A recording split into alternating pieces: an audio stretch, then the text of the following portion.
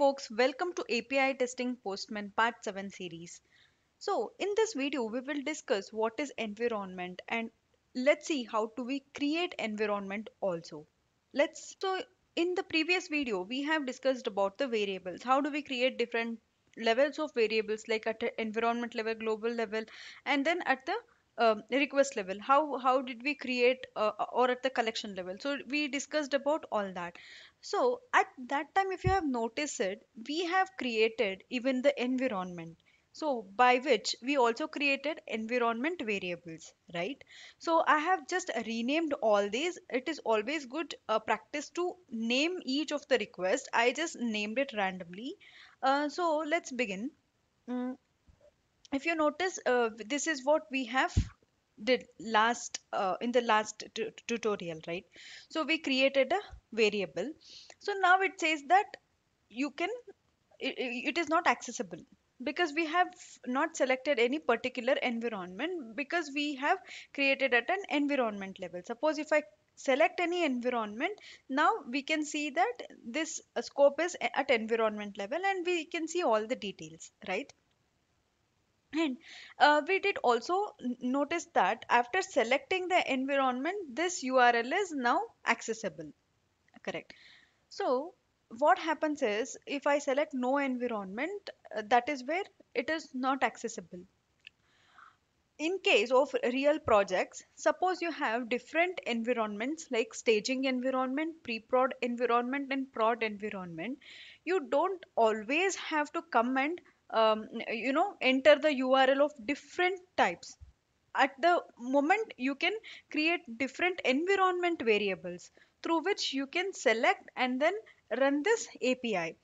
So that is one major advantage of creating a environment, okay, or environment variables.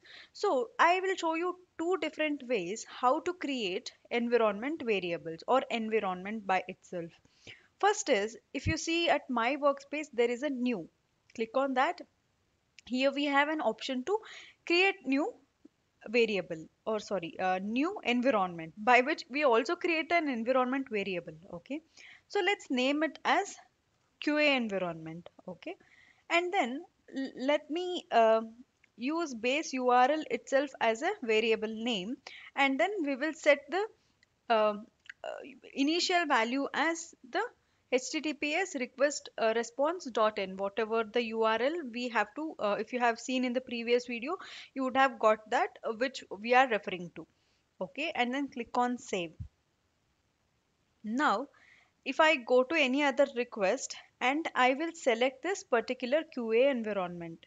So see, now this is accessible, and if I hit the this API, it hits it and then we will get the response back. So this is one way of creating environment and environment variables. Okay. In the same way, we can create it by, if you notice this environment quick look icon, click on that. So now we have QA environment selected. Let me click back to the no environment. So now I will click this. Now we have an option to add that particular environment. So click on add here, and then let's name this particular um, environment as pre-prod.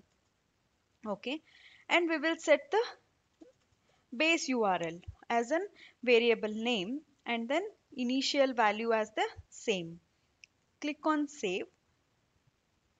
Okay, and go to any other request and select this pre-prod environment and hit the run. See, this is successful. It got created successfully. So this is what the advantage of environment, and these are the ways through which you can create an environment too. Thank you for watching. Bye bye.